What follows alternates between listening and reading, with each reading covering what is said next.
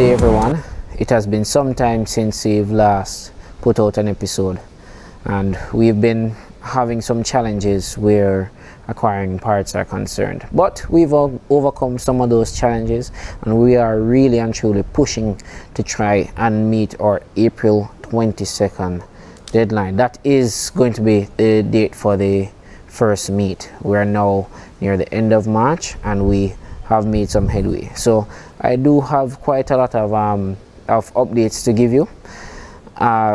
In this episode we'll be focusing on the AXLES. Now the AXLES has been one hurdle that we have to overcome in this project, as the car is a Daihatsu. It's using a Honda engine, but it has Toyota hubs. So in this episode you'll see how we overcame that hurdle. Please do enjoy. Basically right now I'm measuring the short side axle, just a rough measurement. Most of it is estimation, but I just use a tape measure as a reference right here. I know you have to have at least a 1-inch clearance for the inner tripod to reciprocate in and out. Depends on the height of the car, or when you go through a slope or going a deep sink, so I have to take that into consideration. So I give it a 1-inch out, and then I measure from that 1-inch spot to where the CV joint would sit on the inside of the hub. So what I do right there now, we're going to basically have to cut axles this time. So we're going to cut the axle, keeping the original Toyota in and converting the Honda side. So I just have to use back the original CV joint from the Toyota, measure from that base to the inner cup. So here we are on the left side axle, which is a long axle.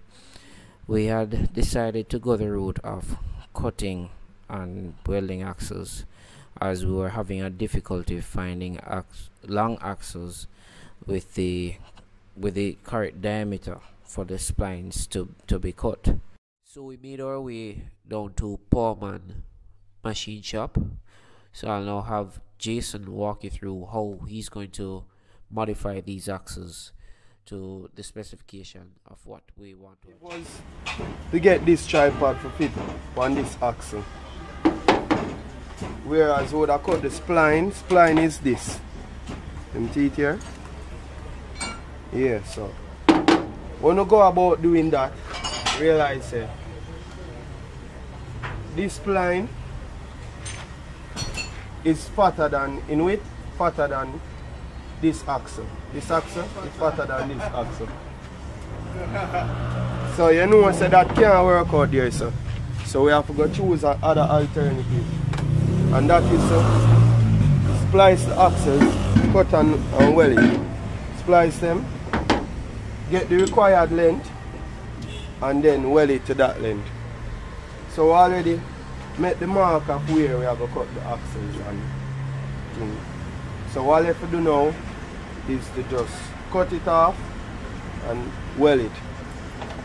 We are going to weld it in the lathe still, between two centers, so we can get a leveled back axle, a straight axle.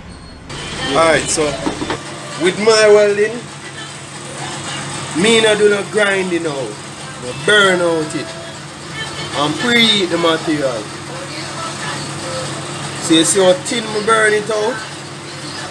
So all of them spaces are going to come back now. We are going to use welding and build up them spaces.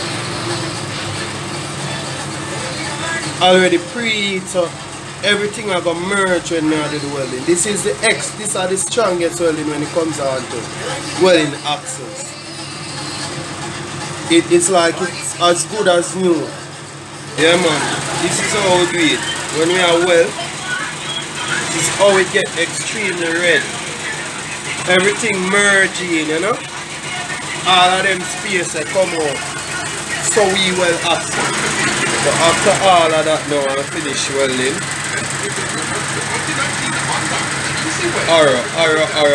Arrow straight.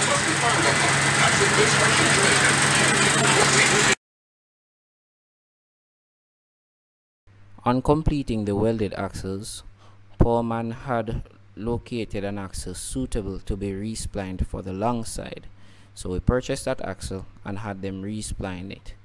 So for the short side, we'll be using the remainder of the Honda axle. The Honda axle already has splines for the inner CV joint, so all that had to be done was to respline the area for the outer CV joint.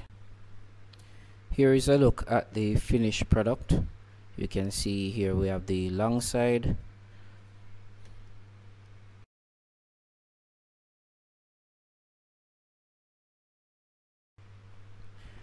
and this is the short side.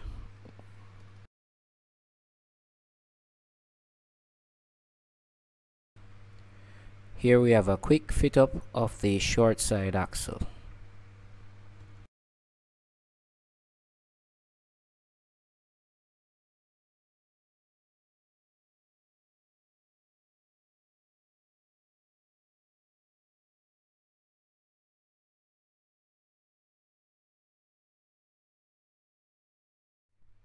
Here we have the short axle fitted into the inner CV joint cup. Well, that's the axles complete. Do join us in our next episode as we have quite a way to go. Corey will be back with his favorite tool running through the project. So look out for the next episode. We have quite a lot in store for you all.